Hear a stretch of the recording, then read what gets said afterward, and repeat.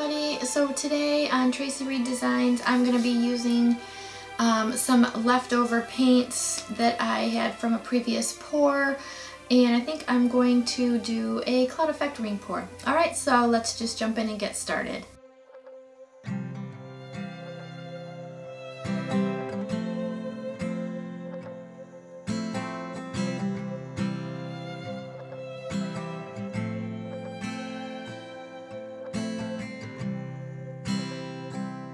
Okay guys, so I'm going to be using a 12 by 12 canvas, and these colors are leftover from a previous pour that I did. I added a couple other colors.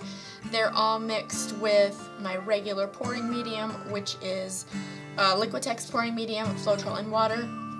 Then I have my little bit of cloud effect paint that I have left, and that is bare satin enamel mixed with Artist Loft Flow Acrylic, and then I add my pouring medium to that.